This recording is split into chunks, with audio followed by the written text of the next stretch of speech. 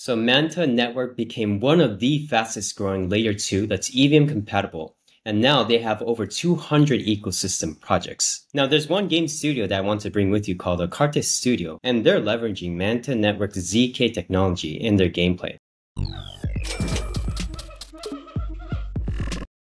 So today we have with us Henry Spencer. He's the co-founder of Khartes Studio. How are you, Henry? I'm perfect. How about you? It's a pleasure to be here. Awesome, man. It's a bull market, definitely. A lot more projects coming up. And the zk is still a very hot narrative. So zk and gaming, combining these two, it's always going to be something innovative, right? Pushing this to forefront for 2024 as well. So let's first jump right into the first question. zkHoldem, right? Which is one of the first games and also Khartes Studio. Can you explain like the big vision behind what you guys are doing and why you guys also built on a Manta network? Yeah, 100%.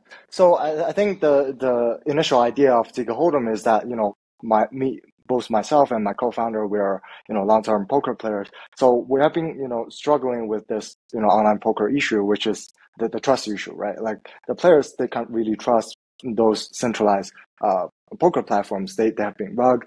Their funds has been like stolen. They have, super users, as we call it, like that they're playing against you while being able to see your whole card. So all of those problems are, rooted in this centralization, problem that the traditional Web2 online poker platform is having. So zkHoldem is basically a 100% fully on-chain Texas Hold'em platform we are using zk technology that make everything possible. So basically with zkHoldem, every single player on the table will contribute a piece of randomness to the card deck they're using, so that no single player will have the full access to the card deck. So they cannot manipulate it. They cannot have early access comparing to anyone else. So everyone will be playing on a fair ground. So that's the promise of zkHoldem, and basically we're one of the first projects to leverage the zk Shuffle technology that's been built, initially by the Manta team, and we have our own cryptographer. We have done tons of modification on top of it, so it fits better to the card game genre, and specifically zkHoldem and all the future games that we're gonna develop with Khartes Studio. So in terms of reason why we're building on Manta, so one of the reasons is that obviously we're using their tech, and then secondly is that Manta has been one of our pre-seed investors, so they have been supporting us since the beginning. So we just want to show our appreciation to this new ecosystem, but obviously in the future we might expand to other ecosystems as we see fit. But the end goal is that we want to attract as many poker players that see trust or trustlessness of the blockchain as one of the top priority of their gameplay experience. I hope that answers your question. It does. And of course, poker is one of them where like trust is so essential. But even simple things like Uno or traditional playing cards, there's always an element of, someone could be cheating, right, in a physical sense. So I think for the first time ever, making it where you can 100% guarantee that it cannot be cheated through ZK, digital cryptography, that's a whole new story and element. So it's really cool that you guys are doing this and focusing on a poker element, right, which really kind of needs that trust or trustless element that you mentioned. So that's cool and all. I do have another question is when it comes to, Manta, right? There's also that layer. And I know you guys are also building a layer 3. Now, can you tell us more about, what is this layer 3? What is the reason why you're using it? And I guess what's the benefit for these end users? Yeah, 100%. So in simpler term, basically a layer 3 is similar to what Arbitrum is, or Arbitrum or Manta or any other layer 2 is doing to the Ethereum mainnet. Basically, we are building a rollup on top of the layer 2 so that we will be able to, drastically reduce, the latency, the gas costs on all the transactions happening on our own rollup. So the reason why we're doing that is because since zkHoldem is a fully on-chain game, it means that every single transaction, every single action you take in game is going to be an on-chain transaction. So you raise, you fold, you call, like you buy in, every single action you take is going to be an on-chain transaction. So it means that if we're building the game on a traditional like layer 1 or even layer 2, as we're doing right now on Manta, the gas fee and latency can be somehow not ideal for user experience.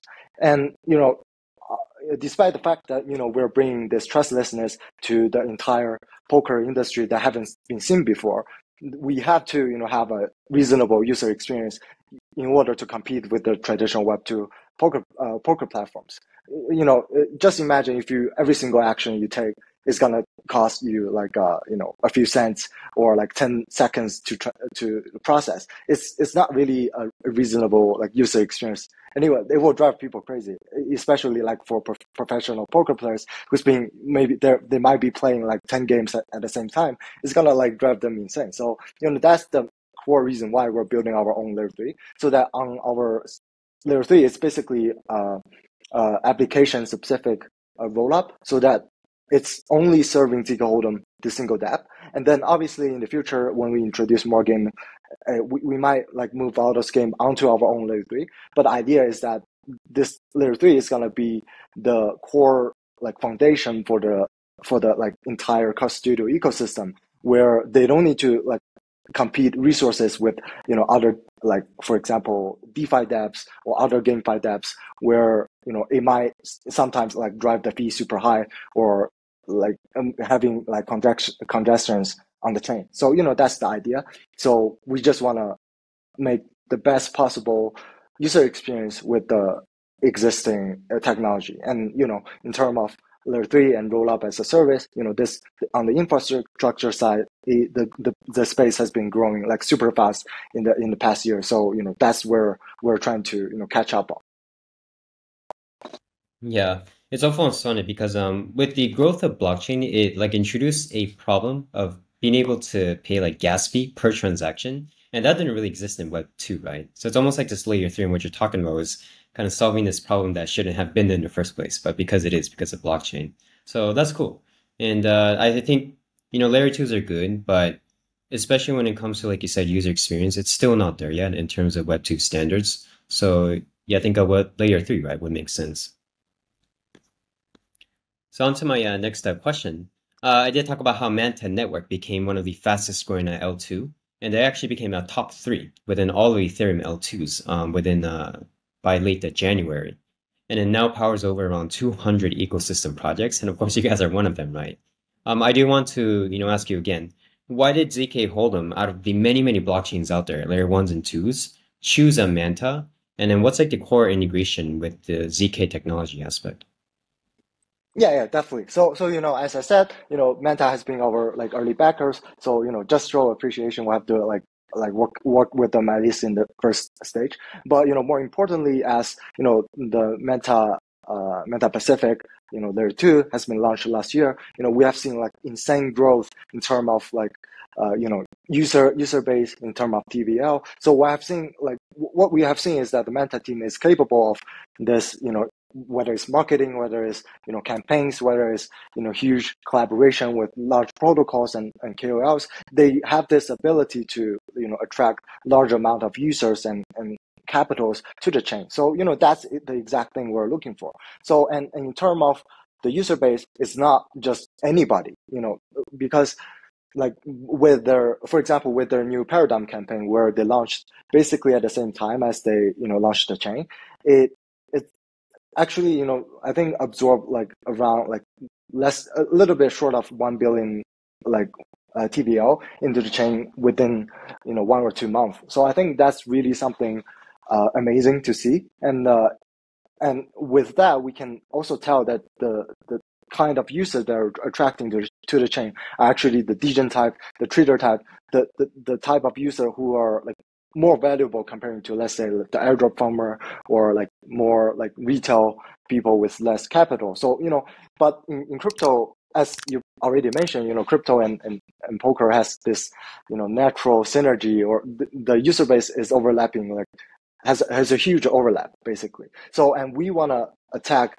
this high profile individuals with larger capital, who are willing to pay a little bit of gas fee to ensure that the fairness of the game is guaranteed on the code level. And that's only making sense, because if you're only playing like $5 $10 per game, it's not really economically feasible for you to play on a blockchain. You rather just play on Web2 game. It doesn't really matter much to you. So that's initial idea of why we're building with Manta. But I have to admit that the blockchain space is growing super fast, and we have seen a lot of other like vibrant ecosystem coming up. So it's possible we're expanding to other ecosystem to attract different user profiles. But at this stage, I think Manta is our but not for now, but also like for the future, Manta is always going to be our home base basically.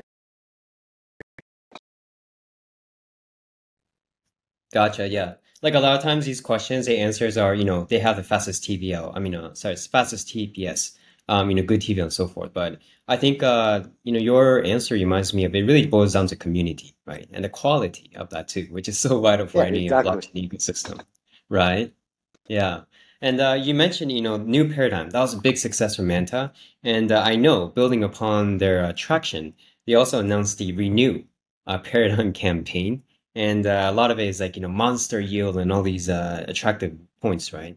Can you tell more about how zkHoldem is an ecosystem partner for this? And then how can I, as a user, right, or community member of zkHoldem participate within this Renew paradigm?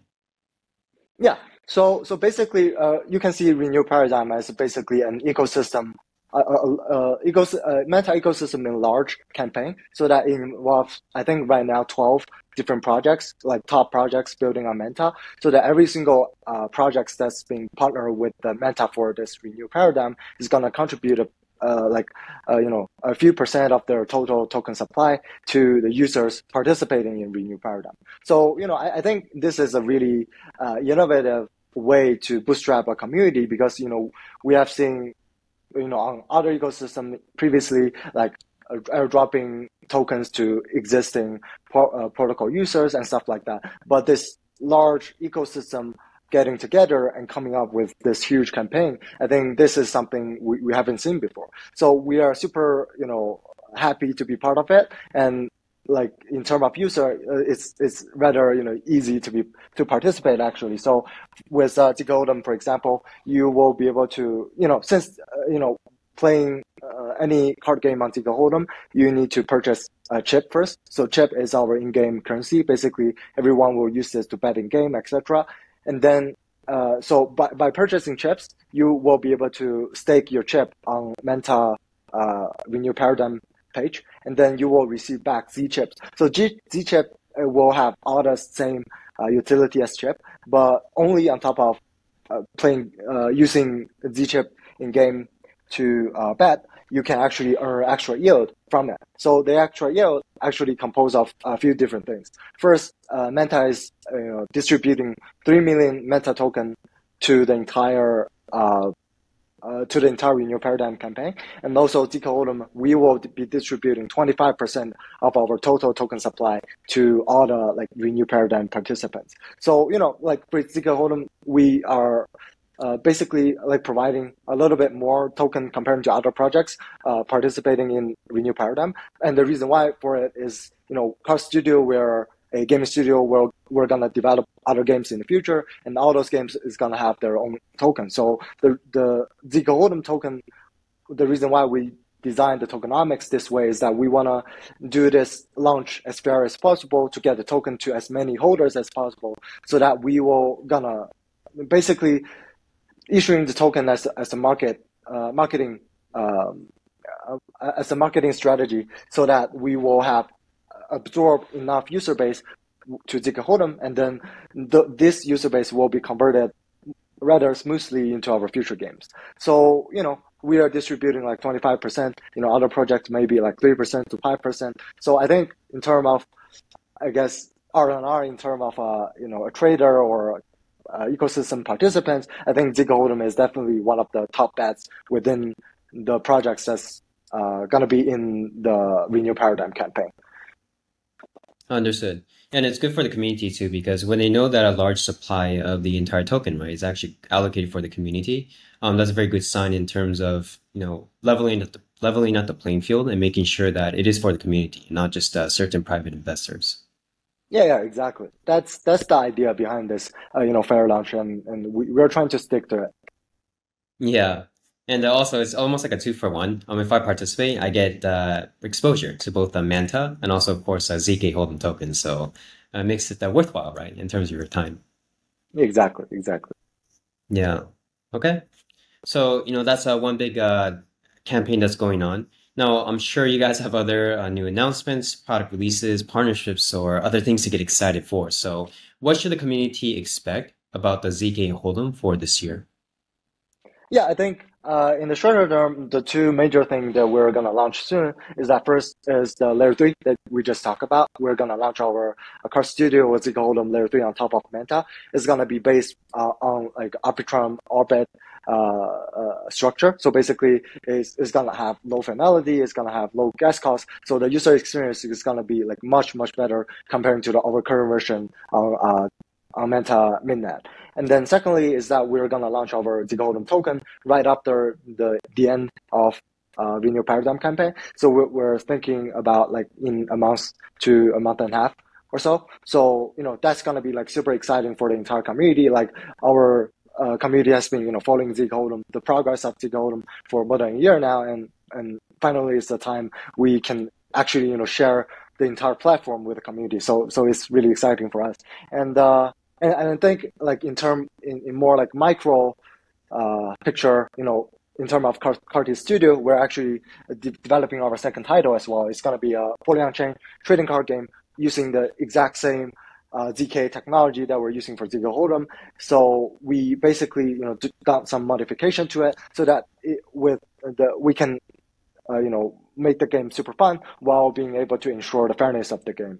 So, with both the card game and zkHoldem, we're gonna introduce with our second version, we're gonna introduce features like player betting, like prediction market.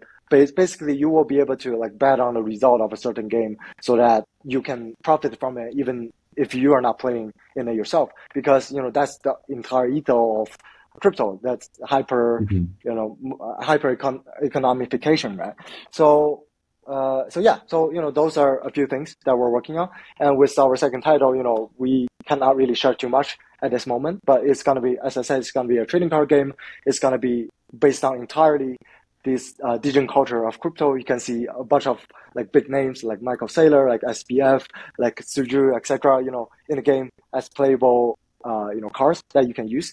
So look, I'm super looking forward to its launch, and I think it's we're gonna post more like social contents and work with a lot of like KOLs and influencers to push this thing out. So definitely stay in tune. Yeah, exactly. And I think as you guys release more of these games, right, and prove to the world that okay, ZK is actually useful, it can be understandable in the sense of hey, ZK shuffle and these things. There might be more and more of these traditional type of game studios starting to adopt it because they need to innovate too, right? And the Web3 could be a stepping stone. So it's good because, in my opinion, ZK is still quite complex for a lot of people. It's more on the infrastructure level, and most people don't really understand the benefits. But when it comes to gaming, I think you can make it much more appealing and yeah, easy to understand. Yeah, 100%. And with the game being on chain, we can provide this fairness that has been unprecedented before, and with this fairness, we can actually unlock the potential of blockchain. Like people will be able to exchange everything for everything, and this digital world that has been seen as fake or not real, as just fantasy, can become like a real economical ecosystem. And I think that's the most exciting thing about blockchain and blockchain gaming in general. Absolutely, yeah. And when you can feel that, have fun with it, that's even better, right? With gaming. Yeah. Yeah. Okay, great. So yeah, Henry, thank you so much for sharing this information. Like you said, big times, right? When token launches, game comes out, people can actually do more things. So best of luck. Do keep us updated, and we hope to have you back on again on our show, right? For new updates and the next thing that's coming with Khartes Studio. Definitely. Thank you, Machine, and thank you for the invite. It's a pleasure. It's a pleasure talking to you. Yep, likewise. Thanks, Henry. Bye. Perfect. Bye.